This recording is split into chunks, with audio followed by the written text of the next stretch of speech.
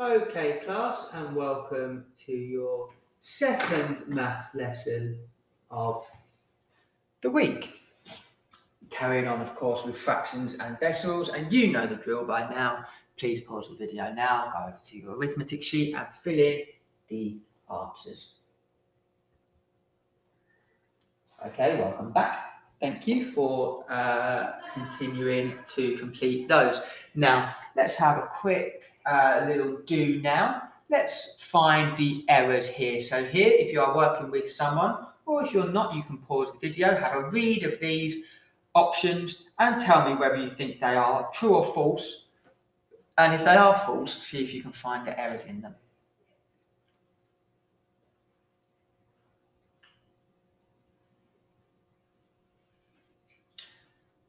Okay, well, let's have a look at that top question then. 4,320 rounded to the nearest thousand is 4,300. Well done if you were able to identify that the number hasn't been rounded to the nearest thousand. If I am rounding a number to the nearest thousand, how many zeros is it going to have at the end of it? It's going to have 3. It's going to have a 0 in the ones column. It's going to have a 0 in the tens column. And it's going to have a 0 in the hundreds column. Because it's a multiple of 1,000, 1,000, 2,000, 3,000, 4,000. Something like that. So well done if you're able to identify that mistake. On to the second one, 325 rounded to the nearest 10 is 320. Now this time I'm round to the nearest 10, and I have got 1 0 at the end, so that bit was right. But well done if you were able to identify the mistake this person's made is instead of rounding up to 330, because the number is a 5, and of course 5 or more, we let it soar. Instead of doing that, they have rounded down to 320, so the answer to that one should have been 330. And the last one, 4,764 rounded to the nearest 100 is 4,700. Okay, so this is a multiple of 100 because it's got the 2 zeros at the end, so that's a good start. Now, I'm rounding to the nearest 100, so it's this number that's going to change. The number in my hundreds column. Now I have to look to the right of it. It's a 6, so I should have rounded up to the next 100. So the answer should have been 4,800. Again, as always, please pause here. If you are unsure of any of these words, it's a good time to discuss them or look them up.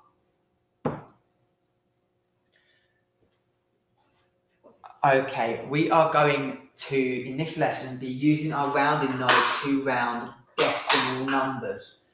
Now, this is a bit of a move on from what we've been doing with rounding, but fortunately with rounding, the rules stay the same. So what we are going to do first is round to the nearest whole number. So let's have a look on our number line first. We are going to start by doing the number 3.4. Now, my number line is going to go from 3 to 4. 3.4 is going to go on this line somewhere. So I have 10 equal segments here.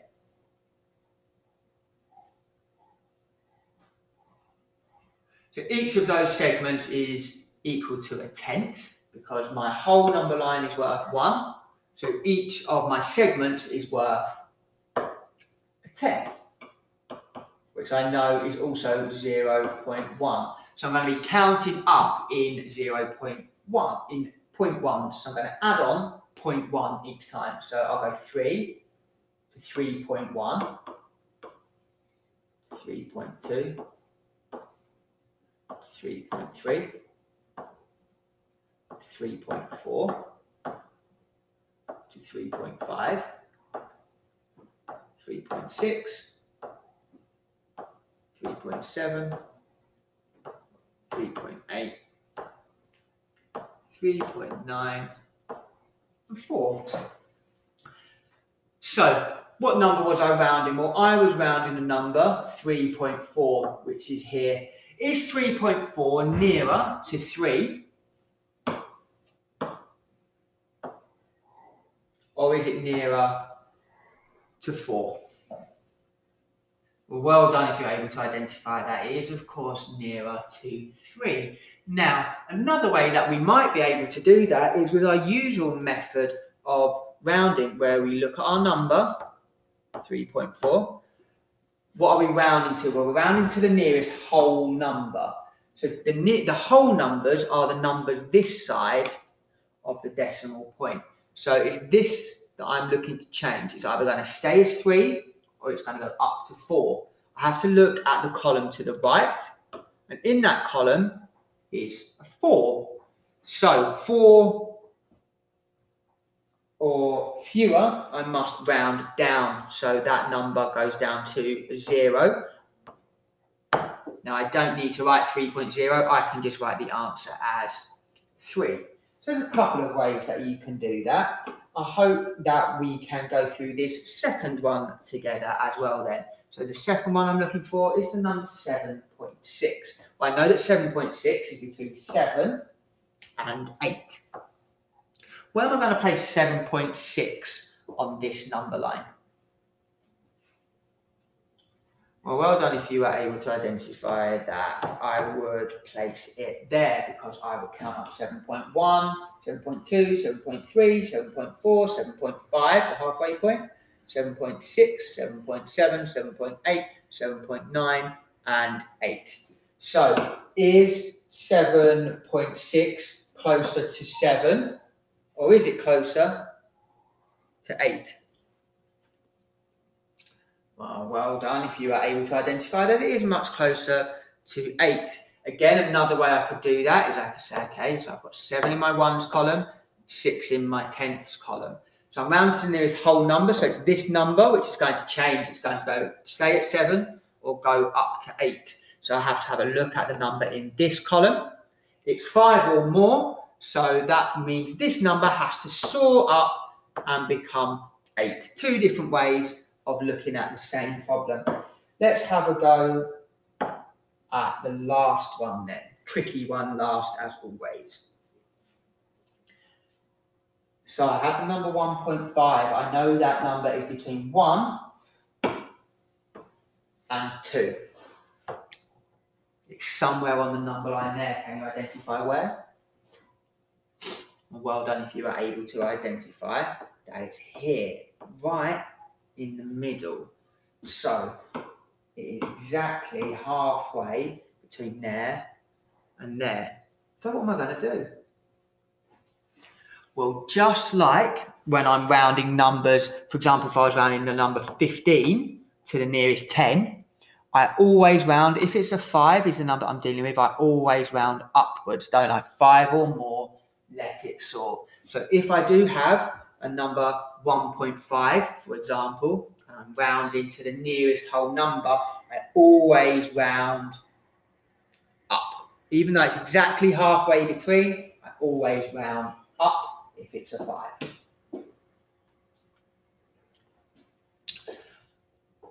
Okay, so a quick question for you to try and work out here. What whole number is closest to 3.4?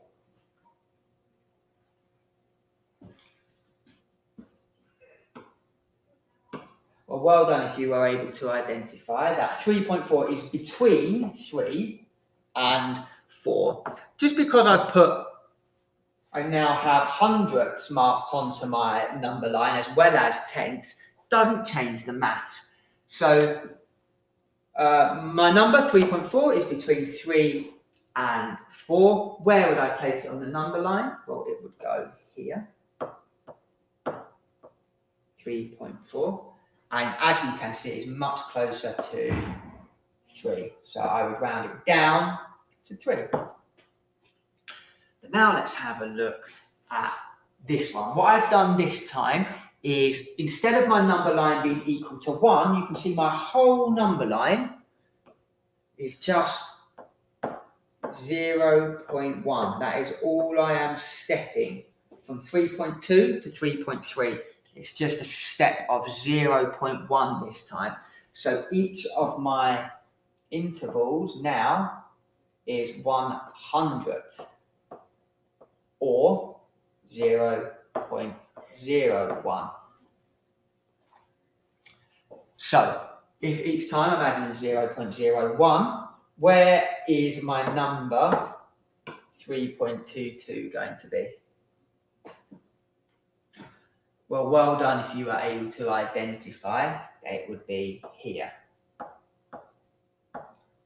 The reason for that is each time I'm adding up, I'm going to add on 1 into the hundredths column. So I've got 3.2, that's got no hundredths in it, 3.21, 3.22, 3.23, 3.24, 3.25, 3.26, 3.27, 3.28, 3.29, and of course I don't then want to go 3.210.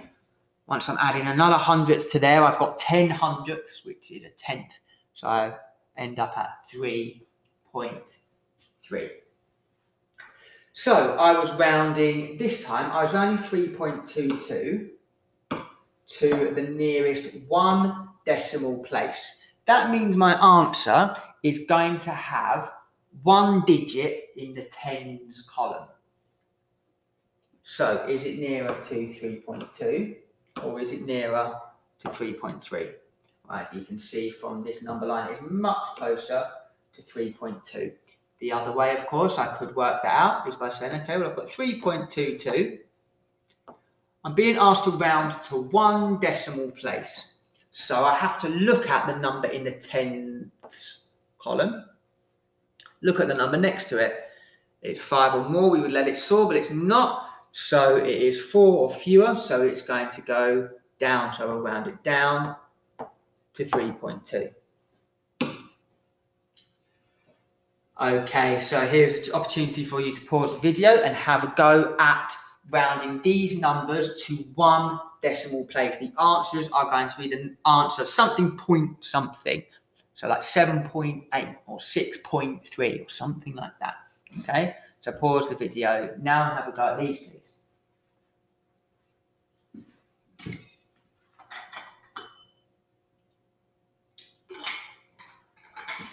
Okay, welcome back. Let's have a look. So 4.56 is between these two numbers, 4.5, which has 1 decimal place, and 4.6, which has 1 decimal place. So where is it going to go on my number line? Well, counting from here, I go 4.5, 4.51, 4.52, etc., etc., etc., all the way up to 4.56. So well done if you were able to identify that rounded to 1 decimal place, 4.56 should be 4.6. As for the next one, 6.97 is between 6.9 and what number is going to go here? This was the tricky bit. The number that goes here is 7. It's not 6.910 or something like that. It's 6.10. It's 6.927, a distance of 0.1 between those two numbers. So where is 6.97 going to go? Well, if this is 6.9, this would be 6.91, 6.92, etc., all the way up to 6.97. 6.97 then you will be able to identify as much closer to 7 than it is to 6.9. Okay, on to your independent task, which for this lesson, again, has been arranged into 3 challenges. Please try and attempt all the challenges. Let me talk you through them now.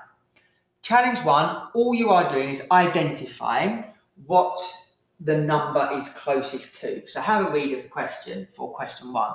Is 1.9 closer to 1 or 2? So your answer in that box will either be 1 or 2. Those ones are fairly straightforward. Challenge 2, I'm rounding the number up to the nearest whole number.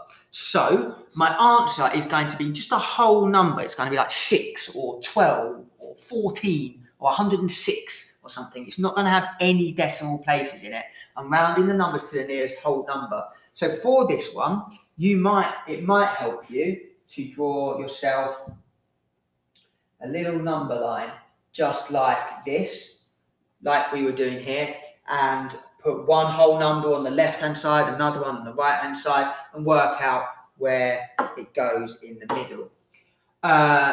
And then your answer will be, like I said, for each of these will be a whole number.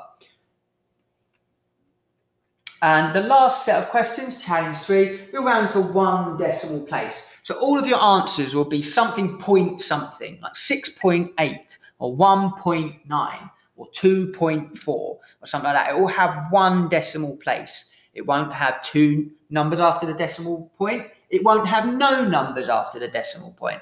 It needs to have two numbers. It needs to have one number after the decimal point. It needs to have a digit in the tens column.